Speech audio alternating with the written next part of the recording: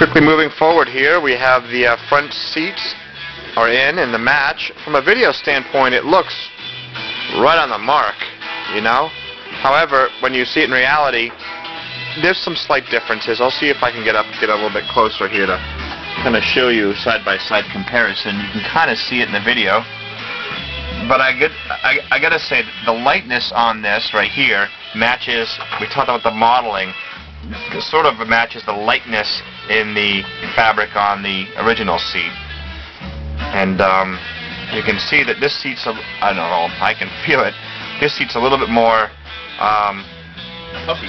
Yeah, puffy and a little more supportive, whereas this one is, you know, you kind of are able to sink into this one a little bit more. But you know, overall, it's a pretty darn good match.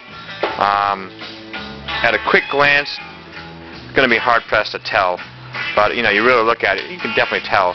But it's great for the future that down the road, when this other one goes, we'll be all set with this upholstery. Other things that have been mounted here would be the rear ambulance doors. I kind of shot that quickly, but getting some of the details here. Nice stainless steel hardware has been installed. We have this door done. All the mechanisms are installed, adjusted. They work great, as well as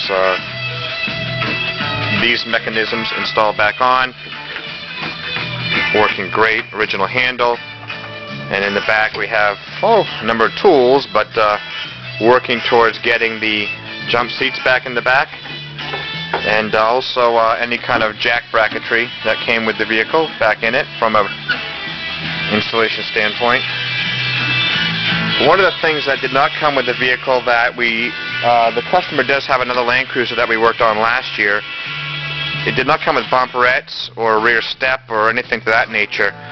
We're going to put those back on so that it matches the other Land Cruiser. So we'll be putting bumperettes on, stock bumperettes, and a rear step, so it's easy to get in and out of. And you can see overall where we're at with it. However, the doors will be installed, and that's not a major undertaking, as well as even the front nose of it. That's not a major undertaking, but we're leaving it off mainly because it's a lot easier to work on engine components vis-a-vis and brake components. We have brand new brake line has been installed, all stainless steel. The other line was rather suspect. The master cylinder is yet to be delivered, but we have brand new custom bent stainless steel brake line having been installed here, so that looks great. And also, just to remark, the brake booster again is on the right hand side, whereas typically the brake booster is on the left hand side and you have to run all the brake lines over and down.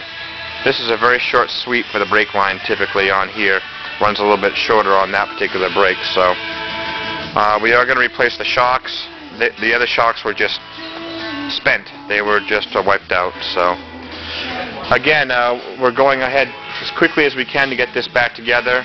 And we are taking the time to do some nice mechanical and electrical and, you know, just any kind of safety type issues.